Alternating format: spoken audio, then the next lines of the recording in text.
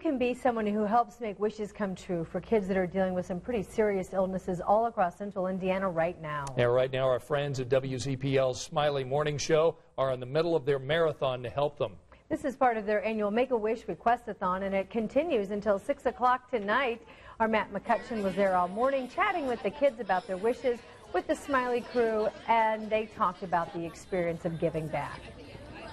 These are all of the kids that we're going to try and grant their wishes today, and so right now I'm just making sure that I can pronounce everything, because that's the craziest part. Is sometimes you'll have a 3-year-old who can't even pronounce the disease they have. I got my wish granted to Discovery Cove, which is in Florida, and there's dolphins, there's otters, and I want to swim with dolphins because I love animals. So yeah, I'm so excited.